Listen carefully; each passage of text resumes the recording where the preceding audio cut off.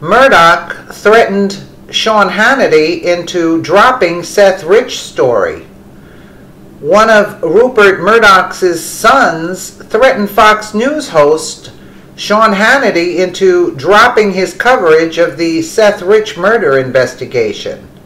The murdered DNC whistleblower has been linked to a plot involving top Democrats who allegedly wished to reprimand him for leaking damaging emails about the party to WikiLeaks.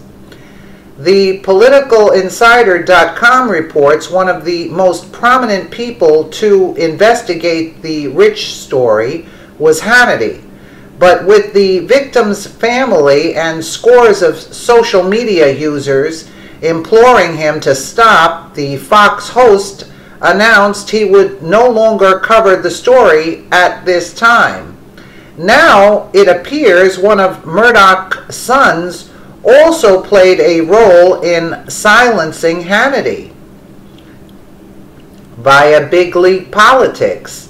Following Sean Hannity's embarrassing buckling on coverage of the Seth Rich case, sources at Fox News told Big League Politics that he was pressured to relent by one of the Murdochs.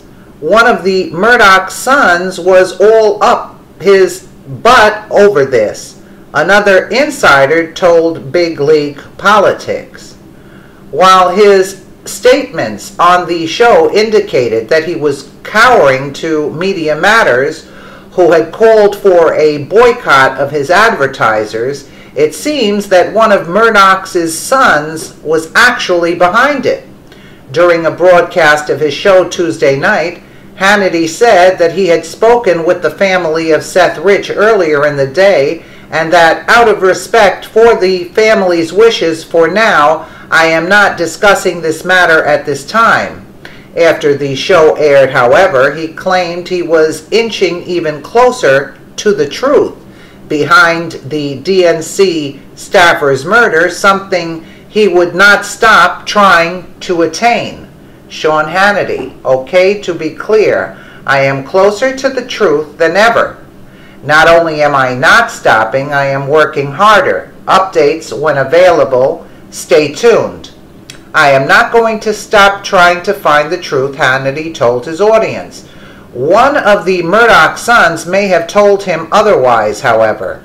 Some have speculated that they were also behind the firing of another major Fox star, Bill O'Reilly.